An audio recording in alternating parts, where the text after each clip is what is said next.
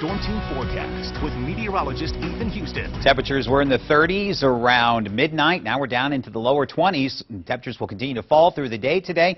Good news is it's mainly dry for the week ahead. Got a system we're watching for the weekend. And as we head on in over the next couple of days, it is going to be a very frigid end to our February. Right now, looking at the records, you take into account of all the temperatures, the highs and lows, and you average out the temperature. Currently, we are sitting as the coldest on record in Harrisburg, but we'll see how that pans out as we head through the next week. I'll tell you, we're going to keep the temperatures very cold and well below average for the next 7 days. Here's a live look over York, where the skies have cleared out. You see the American flag there flapping along. It is definitely cold. 21 degrees, but when you factor in the winds right now, sustained at 21 miles per hour, it feels like it's 5 outside right now in the city of York. Notice the trend of the clouds breaking from northwest to southeast. We also had some flurries earlier in the day over Lancaster County and York County. Those are now moving offshore, and so is the cold front. Now that cold Arctic air is moving on in. We get a 1-2 punch of cold Arctic air this week. First one is pushing in now. The second one gets here late tomorrow night.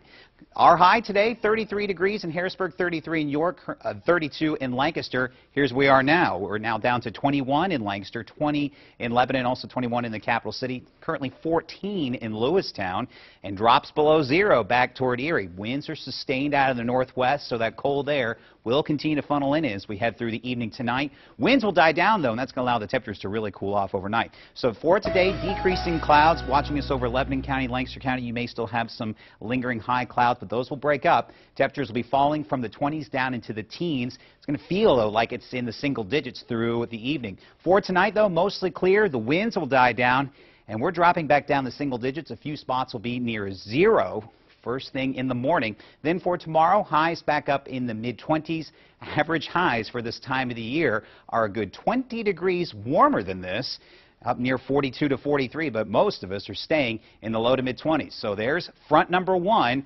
Front number 2 is well off to our north and northwest. This cold Arctic air is all thanks to a very large ridge of high pressure centered over the Great Plains. The deep south has been hit by these little weak disturbances, but bringing in some snow and ice. But because of this ridge of high pressure, it's going to stay to our south. It's this system we'll have to watch that's going to bring us the cold air and the chance for a few light snow showers tomorrow evening. So here's a look at the predictor. Watch what happens. We still have strong gusty winds until I'd say midnight tonight. Then the core of the high will be sliding off to our south, and that's going to allow that cold, dry air to just sit overhead and allow the temperatures to fall into the single digits. Then here comes that second shot of cold air.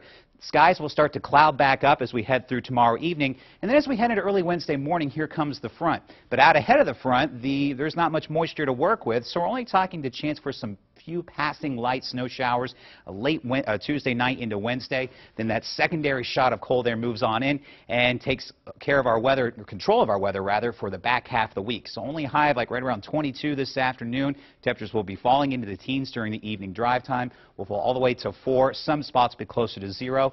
We'll make it to near 32 on Wednesday with the chances for some light snow showers in the pre-dawn hours on Wednesday. Average highs for this time of the year, mid-40s, nowhere in sight. I was going to say, where are they? That's right, as we close out February. Oh, boy, all right, with a bang, certainly. That's right. Ooh, a cold month. All right, thanks, Ethan. And we're not